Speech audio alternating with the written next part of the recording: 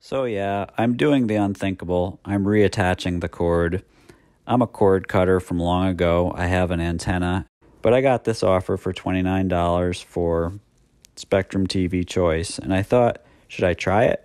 I mean, I buy discount toilet paper, discount cereal, discount anti-anxiety medicine. So for 29 bucks, what could possibly go wrong? I really like the idea from the onset of having a dedicated appliance, a dedicated cable box that when you turn the TV on, the content is already playing. The remote is awesome. The remote is like the best thing about it. It lights up at night. What else can I say? It's awesome. And the idea of being able to hit buttons without really looking at them is also really relaxing. The guide is awesome. It shows you what's on, what's up next. You can hit the info button and get details. And look, they even put ads in the guide in case your show or movie broadcasts without ads. That's so thoughtful. And it'll put a new on episodes that are first airing, so you know if the one that says new is the one you want to tune into if you've already seen all the other ones. Once you select a channel, the channel loads pretty good until it doesn't. And it's a long time between telling you that it's not going to load and when you select it. Switching to the app view of the channels, changing the channels on the app is more fluid than via the box.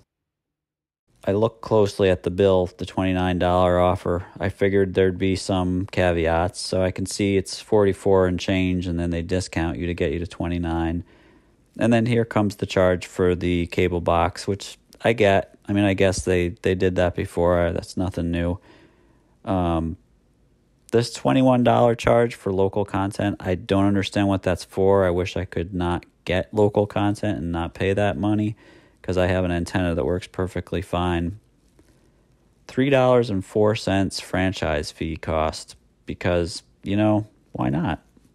$64? So it was time to turn the box in. And it's unfortunate because I really like everything else about this.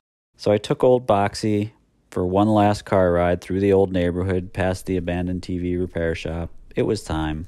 I got a handwritten paper receipt when I turned Boxy in.